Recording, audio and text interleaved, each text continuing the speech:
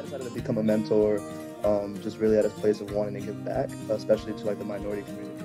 I know how important, people that look like you, talk like you, are in terms of your influence, and how sometimes we lack that in our community.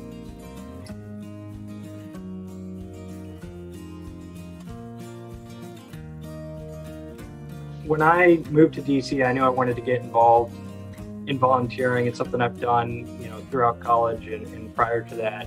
And so I looked around to see what programs would make sense to get involved in. And I felt like, a program where I could talk about things that are natural to me, exact things that I've gone through just not that long ago, seemed like a really great opportunity as a way to give back, as well as, it's been a fun experience.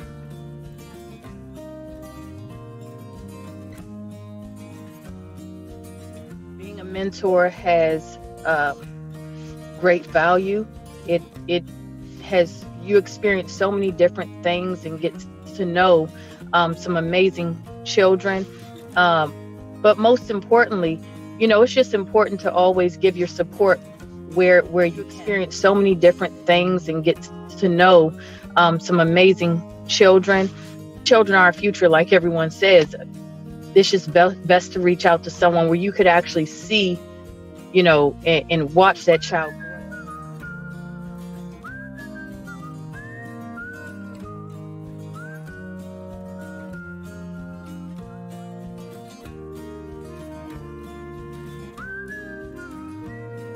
Hannah actually got a bike, and I have a bike, and we were able to meet up at Haynes Point, and we rode around the city for and she was much faster than I was. I had to tell her to slow down a couple times. And then we just sat at Lady Bird Park, which is over in Virginia, and it was pretty close up to the election, and just talked about the state of the world and life for probably 2 hours. And it was awesome, because it was just such a nice, refreshing activity.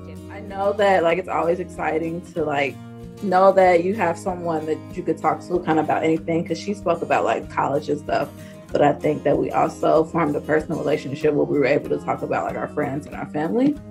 So that's always something I think people look forward to. That's what I look forward to. I think that others should get involved if they have the time, because you never know what type of impact you can have on someone else, especially a young person who's still trying to figure out who they are and what they want to be and what they want to accomplish in the world. And I think as young adults, we have a really great opportunity to help them shape that.